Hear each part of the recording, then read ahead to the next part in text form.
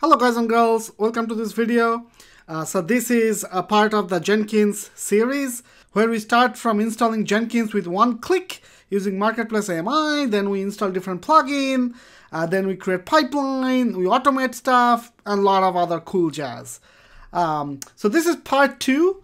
So we have already done these first 3 things on part 1. So if you haven't watched part 1, I highly recommend you to go watch part 1 before you watch this part. So in this part, we are going to tackle how to run CloudFormation using Jenkins PipeLine. So let's dive a little deep on what is involved in this. So running CloudFormation using Jenkins PipeLine, it actually uses AWS CLI commands like the CLI CloudFormation commands. So guess what you need to run AWS CLI commands? You need to install AWS CLI. So there are 2 ways to doing that in high level. One is you can SSH into the Jenkins instance and install AWS CLI, or you can use AWS SSM session manager to install without any keys. So for this video, I'm actually gonna show you a part of the SSM session manager. That's how I do it these days because it's super clunky to keep track of all the keys and all that stuff. Then we are gonna go over Jenkins File very briefly, and then I'm going to show you how to run the CFT using Jenkins PipeLine. Sounds good? All right, let's get into it. So we are going to install AWS CLI using Systems Manager Session Manager instead of using keys and SSHing into this. So I'm not going to go too deep into this because else the video will become too long. But let me know if you want me to make a separate video on Systems Manager. So it's basically a fully managed AWS service that lets you manage your EC2 instances through an interactive one-click browser-based shell. So instead of using PuTTY in Windows or in Mac terminal and then pointing your keys and all that stuff, you can just log into your EC2 instance from this. So we are going to use this session manager feature under remote connect. It's pretty straightforward. You can just follow this quick setup and then it's just gonna ask you, hey, do you want to include all the EC2 instances? You say yes, and then it changes some roles, installs some stuff, and then you are done. So we're gonna click this Explore Session Manager. So we have a Jenkins EC2 running. So you're gonna come back and then click Start Session, and then that should give us the Jenkins, and then we're gonna click Start Session again, and that should open up the shell. So this is pretty much the shell. So here you can run any commands. So we are gonna update the apt-get depending on the operating system that you are running. So we'll let it run, and then we are just going to run sudo apt-get AWS CLI. If you are using Red Hat or something, depending on EC2, of course you change this sudo apt-get to sudo yum or sudo pip. Okay, so I'll let it install. Okay, so it's asking if we want to continue. Okay, all done. So I'm just going to run AWS configure to verify that AWS CLI is installed correctly. Okay, looks like we are all set to move forward. Okay, so now let's take a look at what is Jenkins File. So this is the website from actual Jenkins. You can think of it as a file which defines the pipeline and the stages. So let's say in your regular DevOps pipeline, you have a build stage, test stage, and deploy stage. So that's how you define stages. So this is groovy syntax. So I promise you, when I show you the actual Jenkins file for the pipeline, it's gonna make way more sense. So if we look at our Jenkins file, so it has only one stage, right? And then that has only one step in that stage. Basically running this AWS CloudFormation CLI command. So think about this for a minute before we go into the command itself.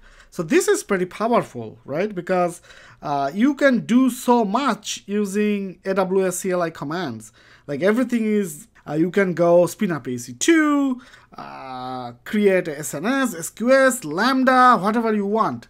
This Jenkins file pipeline is the recommended approach, over CloudFormation plugin. Because as you guys watched in the part 1, to work with the plugin, you need to have an access key and secret access key, which can be compromised. However, with this approach, you don't need to use secret access key and access key. It's gonna use the instance role, which is more secure. Okay, so looking at the command, pretty straightforward. It's running the AWS CloudFormation, creating a stack. So it's giving a stack name, and then the template body, it is picking up this file : / is basically, hey, in the same folder, in the same repository, look for a file which is named simplest s3cft.json, and then the region. So if we submit this, it should create one stage and then run this CLI command.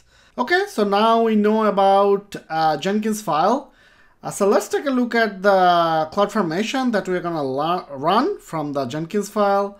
We already know this CloudFormation, simplest S3CFT, can't get any simpler than that, just creating a S3 bucket. Okay, so this is the Jenkins File, we already know about this, and then it's referring the file name, the JSON file name that we just saw.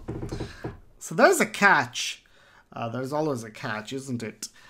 So this CloudFormation create stack. So it's gonna run in the EC2 where Jenkins is running. And instead of using the access key and the secret key, which was painful, now it's gonna use the EC2 role.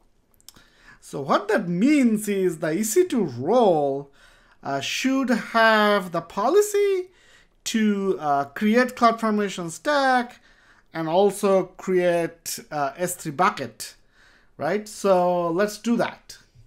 So this is our Jenkins EC2, and the IAM role it's using is Amazon SSM role. So if I right click and open link in new tab, so currently it only has SSM managed policy. So if I submit Jenkins Job, it's gonna run the command in EC2, and it's gonna be fail to create stack, fail to create S3. So let's attach couple policies. So I'm gonna do CloudFormation. Okay, attach policy, and I'm also gonna do S3. Okay, so one advantage is with this role, the access key, secret key is automatically gonna be rotated, so you don't have to worry about compromising it. Okay, so now we updated the instance role. We have the Jenkins file. So all right, so let's set up a Jenkins job. Okay, back to Jenkins dashboard. Click new item. Name it pipeline S3 CFT. Okay. Click pipeline. Click OK. So just click down. I'm gonna ignore the GitHub trigger for now. So this is where the Jenkins file stuff goes in. This is the pipeline. So you can just hard code it here, but it's best practice is to actually get it from your Git. So anytime anything changes, you don't have to come change the Jenkins job. So click Git. So this part is similar to before. Just gonna paste the repository URL, credentials. Okay. So the script path is Jenkins file. So that's the name of our file. But if you change or give a different name for the Jenkins file, you can just put it here. So click save. Okay, so let's click build. Okay, so now you can see it has like little fancy diagram. So it's like the checkout SCM and then submit stack. So submit stack is the name of the stage coming from Jenkins file. So let's click this and go to console.